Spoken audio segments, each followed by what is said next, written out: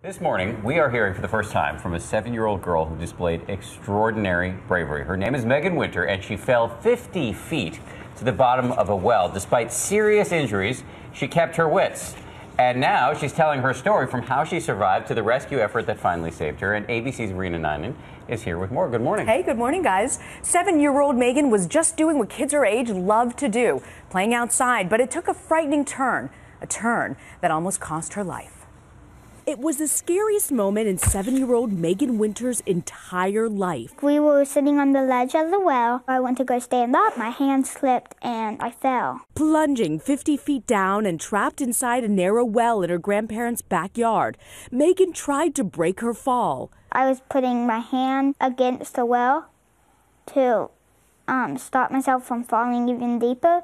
But couldn't hold. She landed upside down, her legs bent in the air, unable to move. I was just so scared.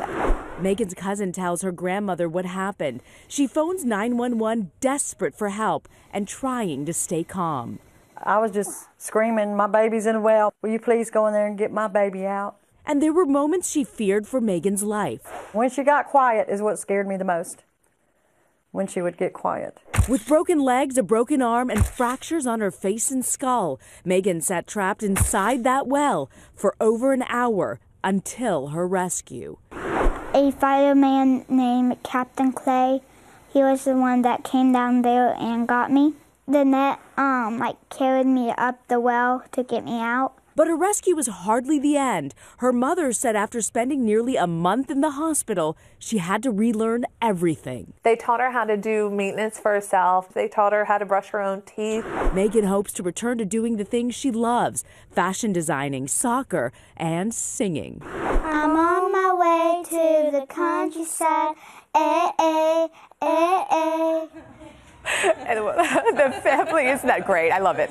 She is hopeful, the family is, that she'll return to even playing soccer as early as this fall. But heading the ball is off limits for Megan, but she is expected to make a full recovery. Well, I mean, the singing voice is definitely has not diminished one American bit. Idol. That's right. Rena, thank you very much.